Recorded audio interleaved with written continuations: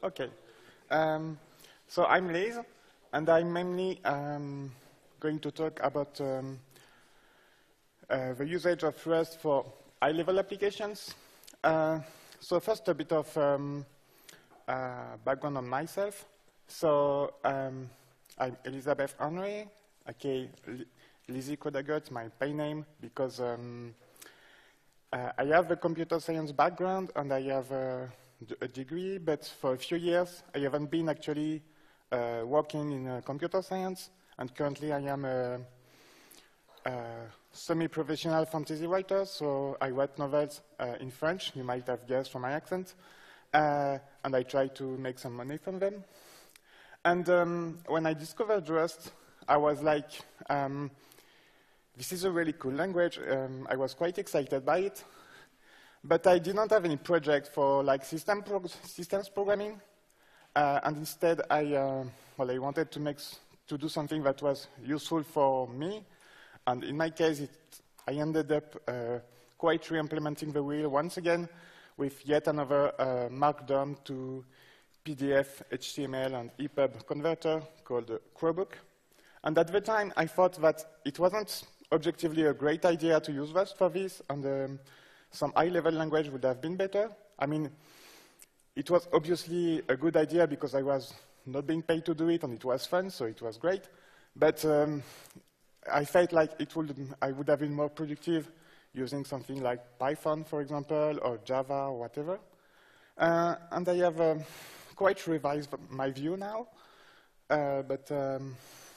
Yeah, that's mainly why I'm going to talk about Rust for high-level applications. Just to be clear, what I mean by high-level, I mean, can be, I mainly mean applications where performance is not really an issue. So it can be command line interface, graphical user interface, games, but probably not Firefox, probably not like the latest Tomb Raider or anything, because obviously performance are quite important. Memory safety, typically, that's not really an issue because you would use a garbage collection in of a high-level language. You would typically use of a high-level language such as Java, C#, Python, Ruby, or whatever. And security isn't really an issue either because most of the time it's an application that will be run on a user personal computer, so they can hack the application to get access to their computer. That's not really a big problem. So we're not talking about a web server, for example, where security and safety can be, and performance too, are much more of an issue. And when you look at the pitch from Rust, at the presentation, it doesn't quite fit the description. And my first experience with Rust was something like this. Probably yours was a bit similar. I mean, I guess most of people in this room saw a borrow checker error at least once. So before I want to talk about Rust, I just wanted to talk a bit about my experience with other language. And yeah, because Rust is peaceful, but yeah. So my experience with other language, and as a disclaimer, I don't pretend to be a great programmer. I can be, what did I say, lazy, yeah. I'm not a great designer. I don't come with like the cleanest ideas at first. And I can sometimes take shortcuts, you know.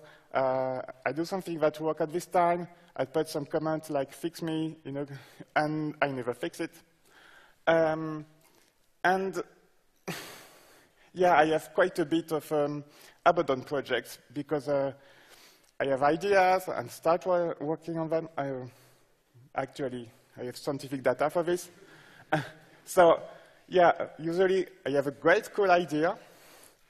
Then I start writing code, that's exciting. I mean, it's a bit complicated, but it's exciting. And then it works, so that's really cool. But then, you know, you realize there are bugs. And once you painfully fixed the most persistent bugs, you want to add a new feature. And this is typically at this point where I realize that adding a new feature like breaks everything in my in the other part of my project. And at this point, I'm like, maybe I should just rewrite it from scratch. But it's not very exciting to rewrite a project. I mean, it's exciting to start a new project, but to start a new project once you have already written it before, it's a bit not very interesting.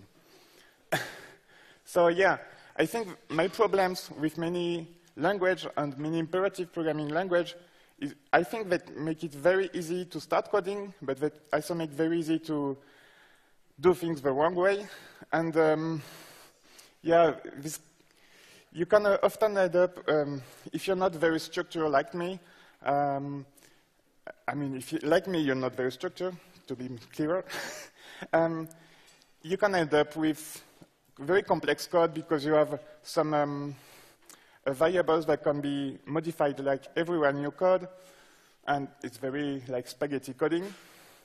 And the thing is, most of the tips I read from this is like, avoid this. Like, good programmers should not do that. They should have a clear design, but I don't find it very helpful because, yeah, I mean, but if a language makes it really easier to you to do something the wrong way and to just hide a comment with fix me later, don't find it very useful.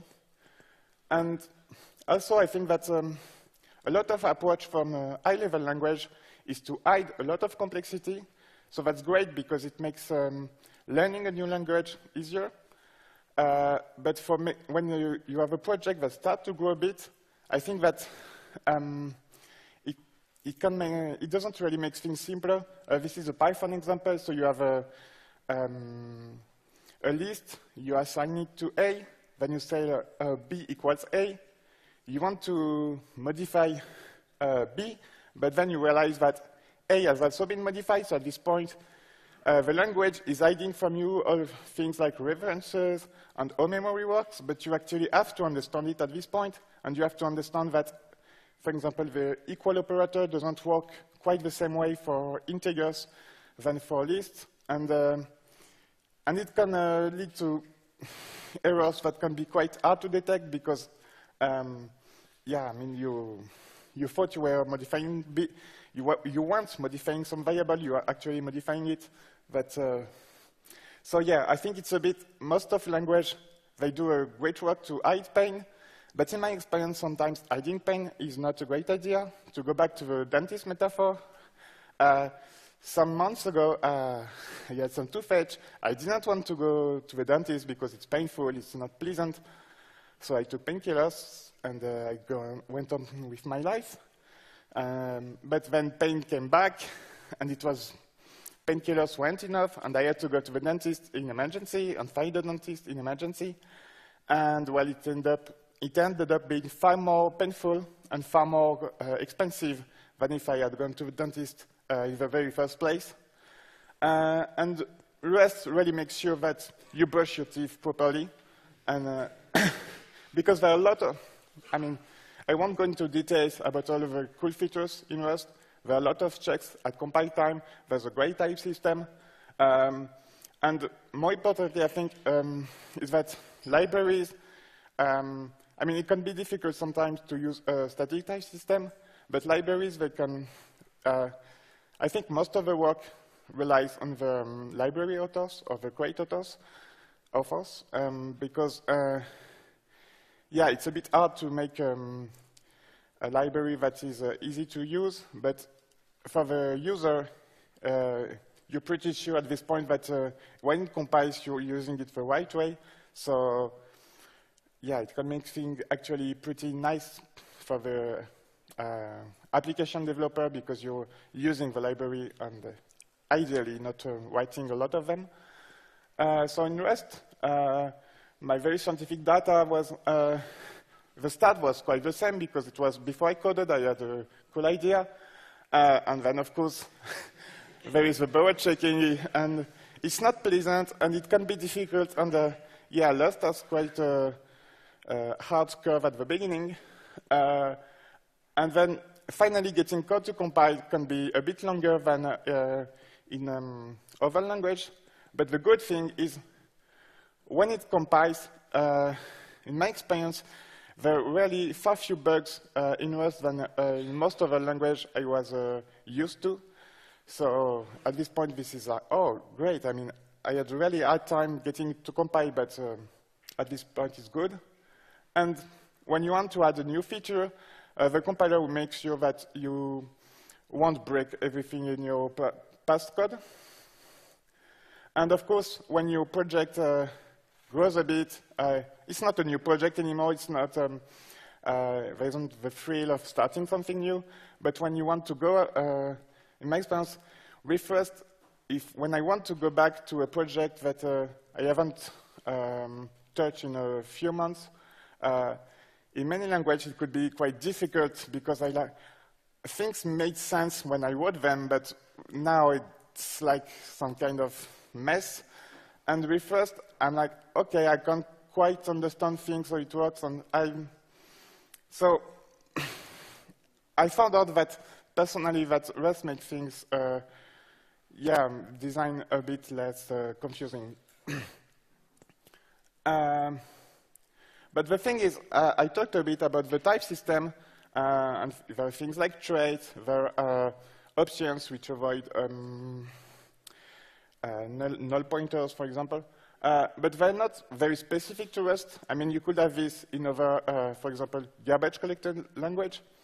And what's really specific to Rust, I think, is the borrow checker, because it's, I don't think it's something you see in a lot of other languages. Maybe I think there's some research language that use something similar, but it's not a mainstream feature you see often. And the borrow checker is really designed to make sure that you don't have low overhead for systems programming, so you don't have to have a garbage collection because it has a cost. But for high-level application, you would think that you don't really need these performances. So maybe, you know, it's not really a feature, an interesting feature, and it's more painful because you have to worry about the borrow checker. And when I saw some discussions about using Rust for high-level applications, sometimes I saw people asking, like, maybe we should just put arc of ref cell of t everywhere so we don't have to worry about the borrow checker. And some people was like, yeah, but maybe, I mean, you can just say that Rust is I mean, if for you Rust is just OCaml with a different syntax, maybe you should just learn OCaml. And I think that actually it's for me, I had this question that is Rust like okay-ish to use for high-level application because it has a great type system, and you know you can basically it's okay despite the borrow checker, or is actually is it maybe because of the borrow checker that I found it actually more interesting? And when I first learned Rust, something like 2 years ago, not 10 years ago, obviously, I saw this conference by Alex Crichton where he explained what was the interest of the borrow checker, and it quite convinced me that, yeah, the borrow checker, it can be a bit obscure sometimes, but yeah, it has an interest. And basically, it ensures that you can't have both aliasing and mutation at the same time, so you can either have shared reference or mutable reference, but not both at the same time. And this is what ensures memory safety, and also it guarantees some kind of thread safety, at least it avoids data races, like for free, because it's basically the same conditions. And I wonder, maybe this, yeah, I mean, it's basically mixing the two. It's a bit the root of all evil. So maybe it's also the root of having some obscure code, and maybe not mixing aliasing and mutation also makes for having a more readable code, and a code that is easier to reason about. So this is an example, for example, in Python, where typically you have a variable A, you can display it, you can display its value, and you have some value. But then you call some unrelated function or some method on an unrelated variable. And the weird thing is that the value of A might have been modified because A could be an alias to some global variable, or it could be an alias to some other object that you don't realize you are actually modifying it. So it can make things quite hard to reason, and you basically have to know the details about every function or method you're calling. And in Rust, if you have the same code, you can be pretty sure that the variable hasn't been modified, because if you really want to modify it, you have to make things a bit more explicit, like either having to pass ampersand mute parameter, so it makes quite clear that you're modifying it, or even aliasing. You have to, the borrow checker will make sure that you can't have, in this case, you have this bracket, curly brackets, because it has to go out of scope because you can go back to using A again. So you can't have something like, oh, I didn't realize that 20 lines upper in my code, I had some late bar equals ampersand mute A, because it wouldn't have compiled. And you can also have things like, for example, cell, ref cell, or mutexes. But again, it is quite explicit when you use them, so you know that at this point here, maybe your variable will be modified by someone else, but in most of the case, you can be pretty sure that you can reason about your code locally, and it is explicit when it can be changed. So yeah, I think that the borrow checker, it doesn't just guarantee memory safety and data races safety, but also it makes sure that, yeah, when you're modifying a variable, you're quite sure that you're not like meddling where you shouldn't have been, and you're not going to break everything, because if you can have if you can take, for example, a mutable reference in parameter, it will be safe to call it, and the borrow checker will make sure that you won't have something like everyone is mutating everyone, or something like that. And you can also be pretty sure when you're reading some code that if you're, that there isn't some other part of your program that is modifying some variable behind your back. And yeah, in my experience, borrow checking is quite of a big thing in Rust, but when you write a high-level application, the good thing is most of the time, the errors are pretty easy to fix. They're a bit annoying, but a lot of them are hopefully going to go away quite soon. I mean, for example, this vec.push or vec.len. This is annoying that it doesn't compile, but I took this example from the RFC to actually fix the problem. And so hopefully, soon-ishly, it will compile and we won't have this problem anymore. And when you actually have a real problem with a borrow checker, and when you have to redesign your code, to refactor your code, it can be painful, but in my experience, again, it's writing application, maybe in libraries, it can be a bit different.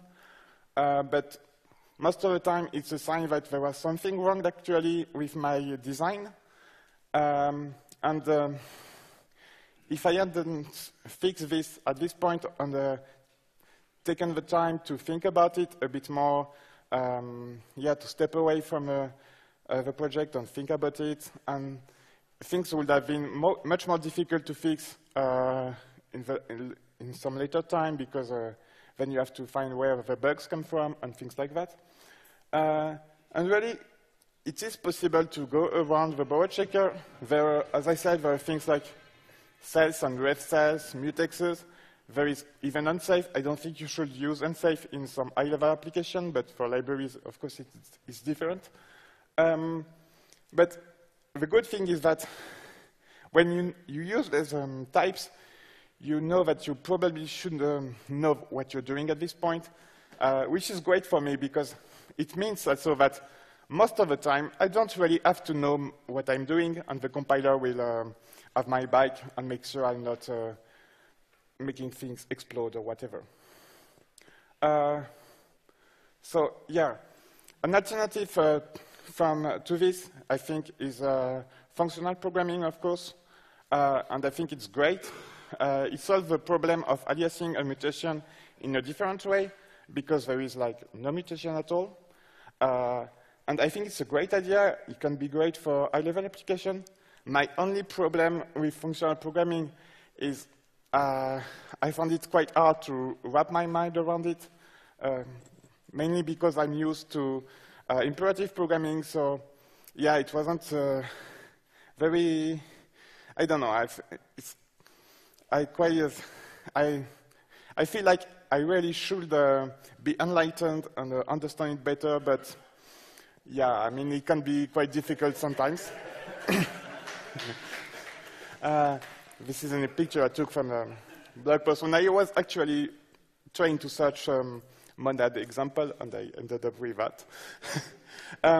So yeah, I think Rust has a very interesting position in the landscape of programming language because there is like imperative programming on one side, and it's like open bar of mutation and aliasing, and the garbage collection, it mitigates the problem, but it doesn't solve really all issues, and you can still have very complex spaghetti code.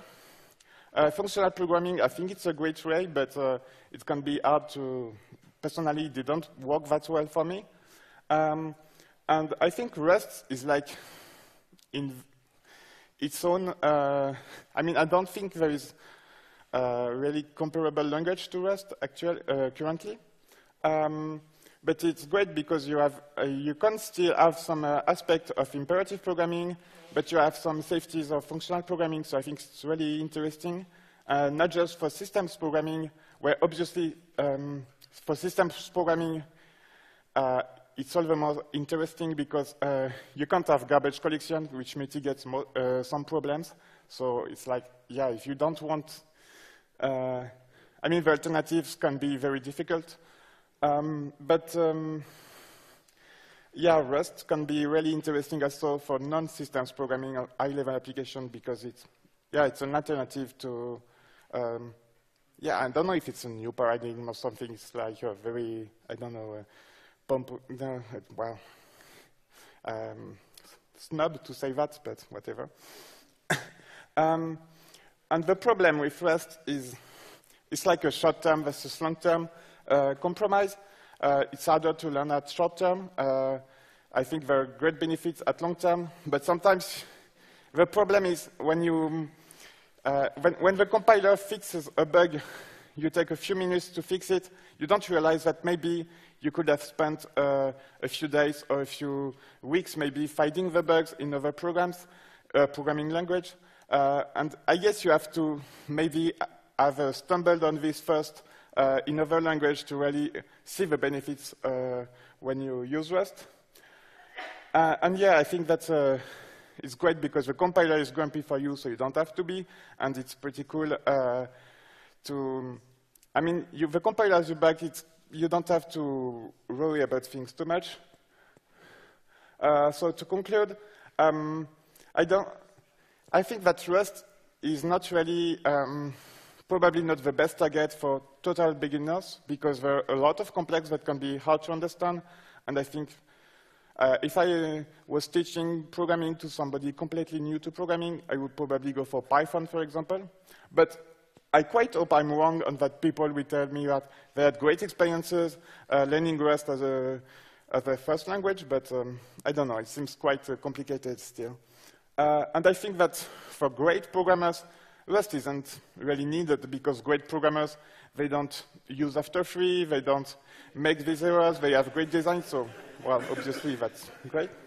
But for, like, mere mortals, I think, yeah, Rust can be really interesting to make things easier in the long run and to have, in the long term, and to have the compiler have your back.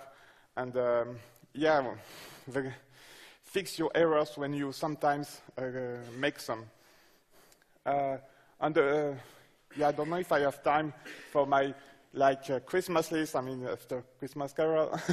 But yeah, a lot of things were actually being discussed, or RFCs have been accepted, so that's pretty cool. For writing application, I guess the ecosystem is quite important, because if there is a library, it's really easier. If there isn't, it can be more complicated. It really depends on which application you're trying to write. So, but in general, obviously, Rust is a younger language than Java, Python, C# or Ruby or whatever. So there are less libraries, and you sometimes have to write a library. Personally, that's my personal list. I would love some more internationalization crates and libraries. I had to write some kind of Akish crate to get my program to be able to be translated at runtime between, for example, French and English. I think that the crates.io ecosystem is more focused on crates, obviously. And there are some guidelines on how to write great crates and great libraries. I think there are less for how to write application in Rust. And sometimes I was like, I don't know if it's a good idea, I still do it. And some people are like, no, that isn't. I mean, should you, for example, use cargo install to install, should you tell people to use cargo install to install your application? There was some debate on this, and I think having some more clear guidelines on for application would be nice. And yeah, my personal Christmas wish list would be having some things where you can just push your code on some crates.io and it publish your apps, and you don't have to worry about cross-compiling, packaging, or anything. This would be great, but don't know. And yeah, I also want to say, I feel a bit awkward saying this, because everybody is saying that the Rust community is great, but I mean, it's quite true, so I will say it again.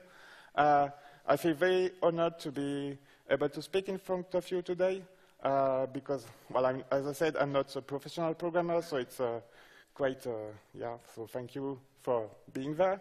Thank you for RustFest for having me there, for the Rust community. Yeah, I mean, this is the emotional part.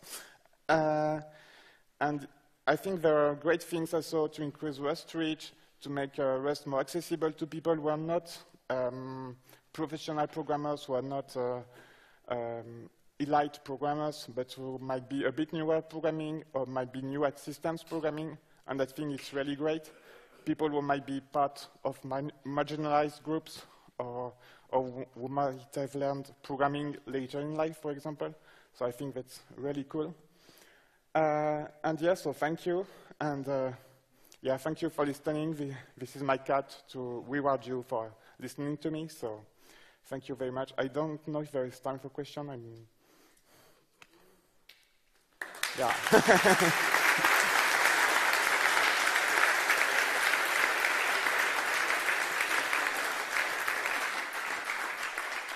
We have time for one question. So who is going to raise their hand first? Oh, right over there.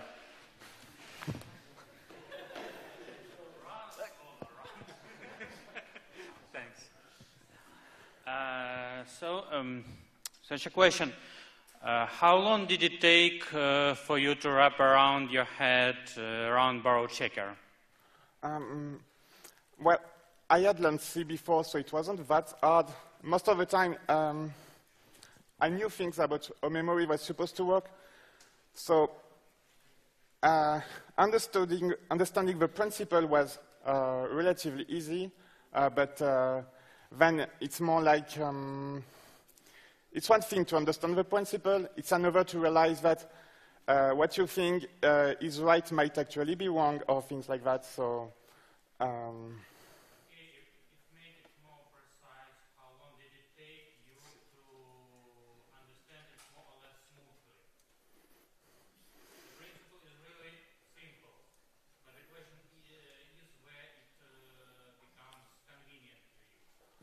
So the question is when you probably get used to the borrow checker, basically. I guess a few weeks or 1 month, I guess, I would say, personally. Okay. Thanks, everyone. Thank you, Lise. That's really great.